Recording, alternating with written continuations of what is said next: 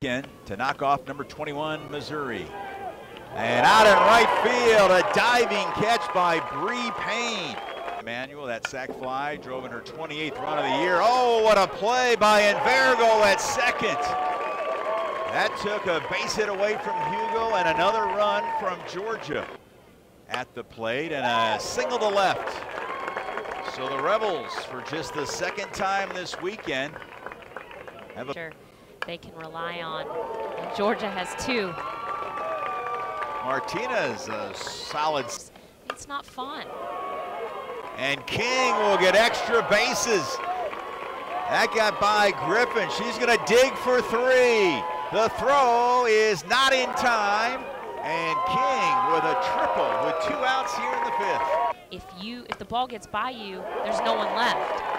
And there's Cully down the right field line. And Cully has an RBI double to score Payne, I should say King. Second and third. And there's a shot backhanded by Hugo.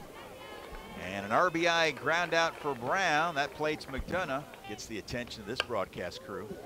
There's a base hit to right by Haley Cully. She's 2 for 3 on the afternoon. Cox slaps at it. Going to be a tough play by Collins, and Cox beats it out.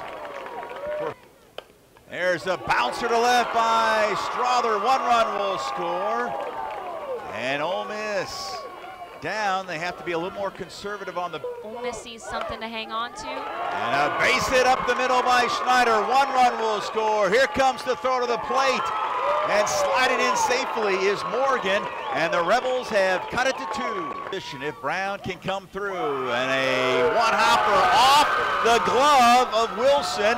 And it's a 1-run game. Osias lifts one into left center, and we're going to be tied as Osias comes through.